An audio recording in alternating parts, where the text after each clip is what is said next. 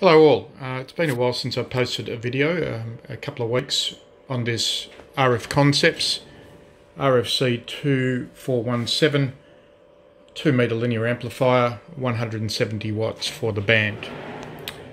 Just wanted to give you a couple of progress updates. The unit is now stabilized with a 40 watts input. We now get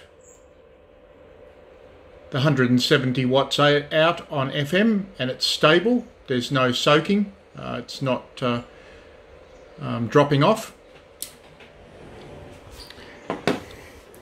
So what have we been doing this week on this?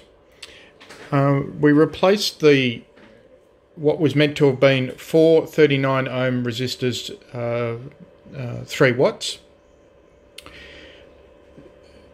Two of these on one side, this one and this one, were reading quite different values. They were down to 37 ohms on one, and one was mid 39s, nearly 40 ohms.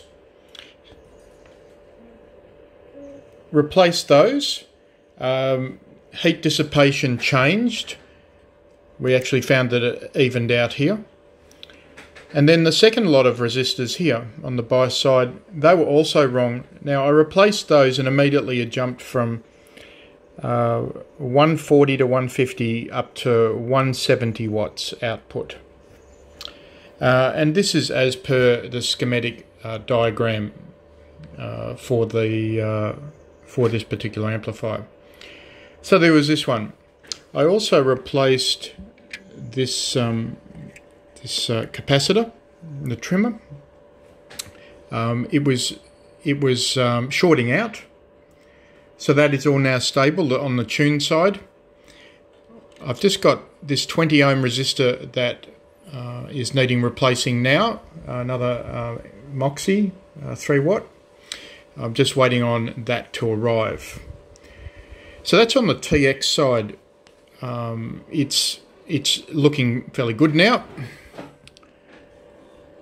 Also in the process of, I ordered, this wasn't present in this particular amplifier, it's a U309 JFET, which is the second amplifier. And then we have the CF300, which I'm replacing at the moment with an MRF 966. That's failed. So we now have this amplifier back in, and this is switching through this relay here on transmit for the preamp stage.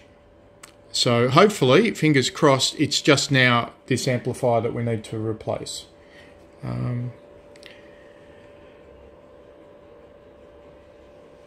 Alright, it's looking all good at the moment.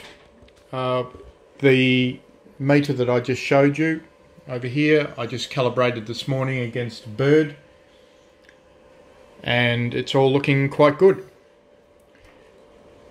Thank you very much. If you have any questions, please ask. Thank you.